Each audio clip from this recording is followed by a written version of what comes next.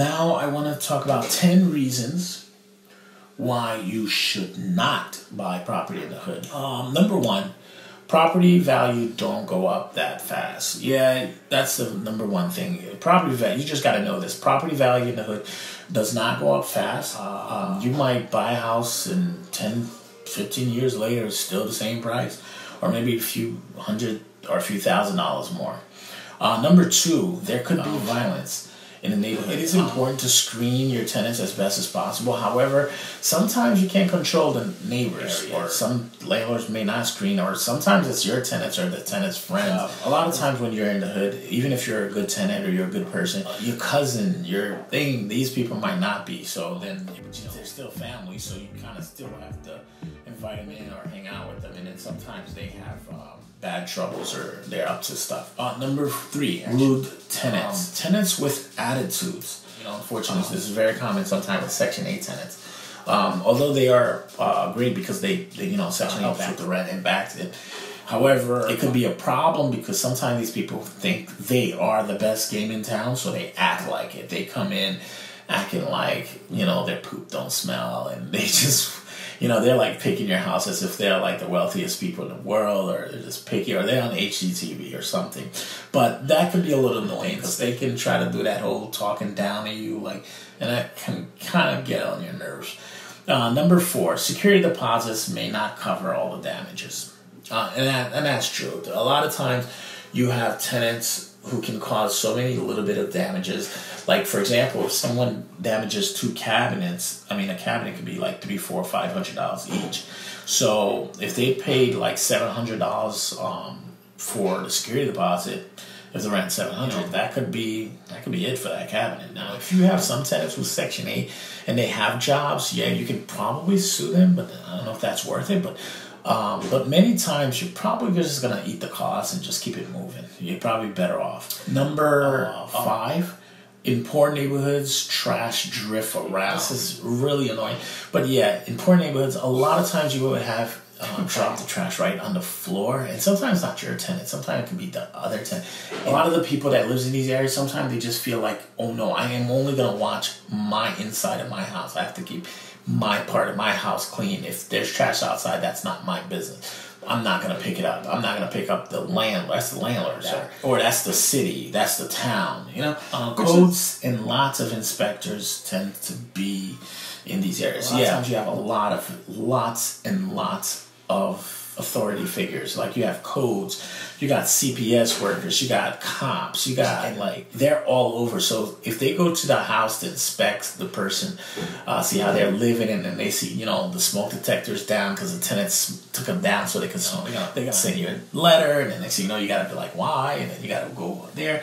So a lot of times this can kind of drive you nuts because it's almost like the people are being treated kind of like they're children, and you have a lot of programs to kind of to protect them, but then it just gets over regulated. There's so much regulations in there. There's so many, just so much. So that could get some landlords really annoying.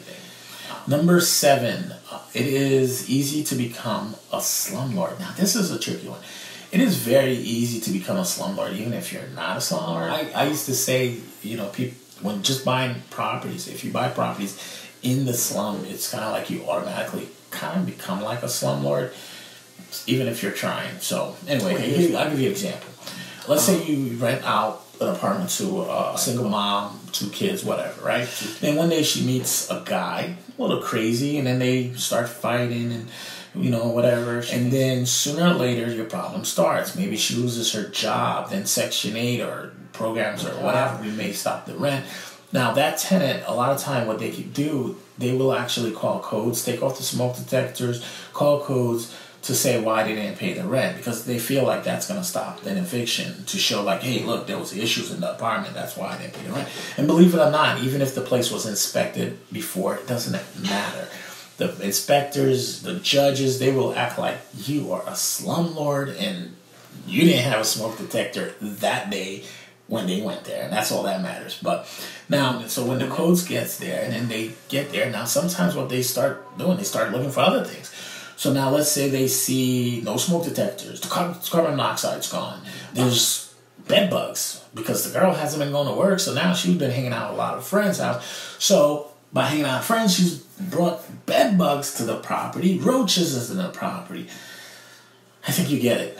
It's bad, and if you don't get this stuff fixed, you'll end up in court having to let this be read out in public as a public record, your name or your LLC or whatever you have. In fact, sometimes that's the best reason to have an LLC. It's just this does never happen to you, where they print your name and said, "Oh, you're a landlord who had bed bugs in the property," and stuff like that. And the worst thing is, it wasn't you. You didn't do it. When that girl has that crazy boyfriend, you might actually kind of want to avoid that property. Maybe the boyfriend's always looking at you funny, or and she's still paying Section 8, still sending the check. So then you didn't notice or cared. So you just said, you know what? As long as I'm getting paid, she's happy, she's living there. It's her boyfriend. What's the big deal?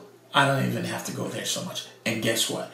That's how you can become the slumlord. Number 8, longer screening. Well, when you're screening a tenant in a good area, if you're screening someone and let's say 10 applicants come, all 10 have good jobs, all 10 have good credit, then you just kind of pick which one you want. In these areas, you kind of will be screening a little longer. You will get lots of calls of people who's telling you they don't have a job, they don't have a thing, they don't have this, they don't have that. Oh, but I got cash. Or they don't have nothing, not even cash, not even a job, not even a program, but then they still feel like you should give them a chance and let them live in your part, which is weird, but it does happen often, like very often. But you do want to screen, because screening could be the difference between you having a tenant for 2-3 months and they destroyed your place to you having a tenant that can be for 10, 15, 20 years. And number 9, old houses. A lot of times in these type of neighborhoods, you have a lot of old homes. And the problem with this one is this. You're going to have to be very, very careful in how you do things, because you can have all kinds of asbestos, all kinds of stuff. So you don't want to just start ripping things out, especially if tenants are there. You want to be very, very careful. Make sure you put plastic out,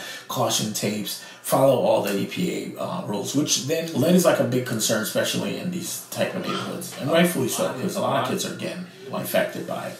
Now, I know a landlord who got sued actually 3 times, so he had to pay out $150. The crazy thing is, the same lawyer, usually a lawyer will find your name, see if you ever had a lead issue, and then they will find to see if you have insurance for lead. And then they look for you. And then they look to anybody else who ever stayed in and say, hey, do anyone want to sue this guy?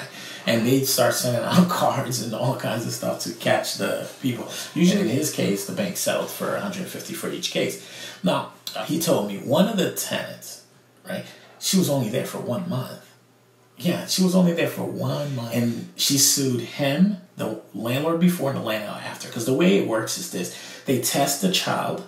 And if the child had it, and then the next month she moves, she goes into a new house, and then the child still has a high level, guess what? You're part of it. That's how they look. So the whole lead thing gets really weird. Sometimes it feels like it's completely unfair. And a lot of times they don't realize the houses are old, the neighborhoods are old, there's dust blowing everywhere. That's my 10 reasons why you should not buy property in the hood. Anyway, so like, subscribe, share.